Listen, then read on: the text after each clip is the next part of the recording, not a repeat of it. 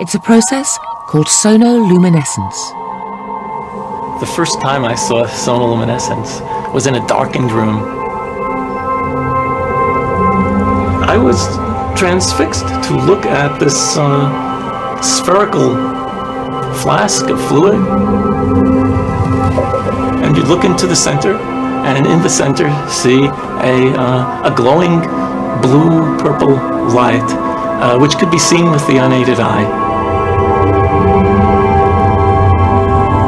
It looked like a star in the heavens.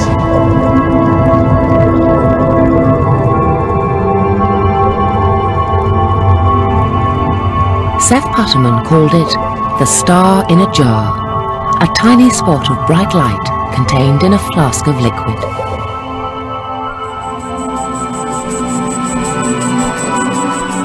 This star in a jar is made when a sound wave is passed through a small bubble inside a flask of liquid.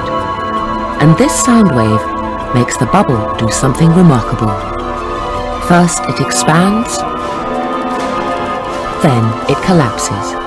And this collapse happens so violently that vapor molecules trapped inside the bubble slam together and heat up so much that the bubble gives off an incredible burst of heat and light, several thousand times a second, giving the appearance of a star.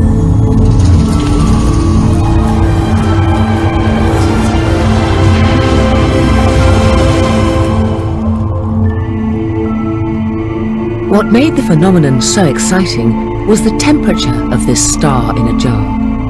On its surface alone, the light burns at tens of thousands of degrees. And Seth Putterman now contemplated a tantalizing possibility. Could the core of the collapsing bubble be even hotter? Hot enough for fusion?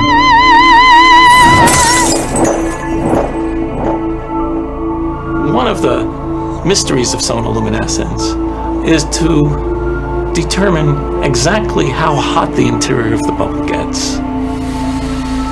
In the sun, the interior can be millions of degrees, hot enough to cause fusion.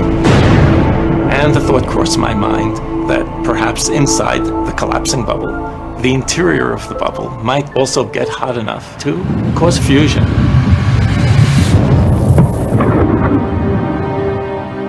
If so, this would be something truly amazing.